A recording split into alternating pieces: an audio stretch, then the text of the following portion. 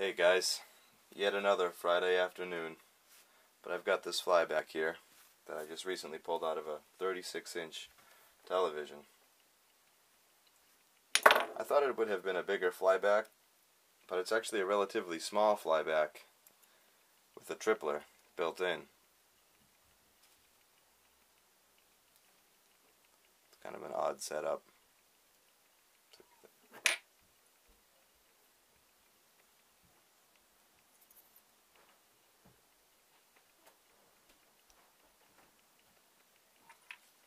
So since it has the tripler on it, you get a different characteristic on the output than you normally would.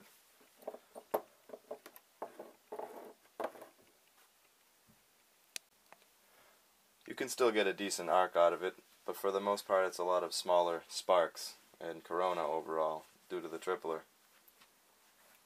And before I turn it on, guys, just watch your headphones because it gets pretty loud. That should be good. Same old messy driver circuit.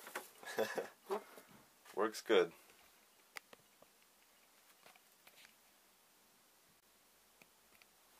See if I can turn this light off.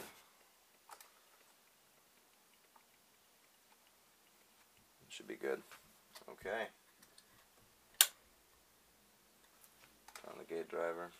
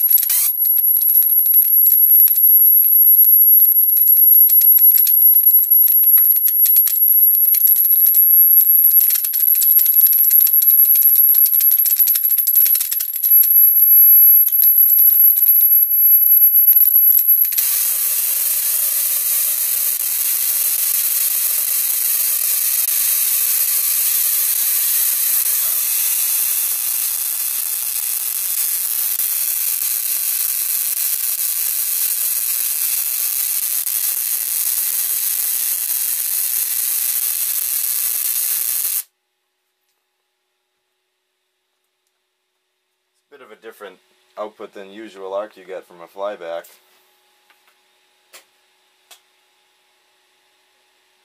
Man, is that loud. MOSFET's a little warm but not too hot. That's a IRFP260. The thing about Flybacks with triplers and whatnot on them is those capacitors inside will store a charge, so you have to make sure to... Should be all set. So for my next video, obviously this Flyback came from a television, which left a very massive tube. So I figured I'd give you a bit of a heads up for what's coming next. You can probably guess what's going to happen. Oh, and Steve Lane, if you're watching this, I haven't forgotten about you. I'm going to do a 15 amp circuit breaker teardown pretty soon for you. That should be interesting. Well, alright guys, I hope you enjoyed that. Take care, stay safe around this stuff, and thank you again for watching.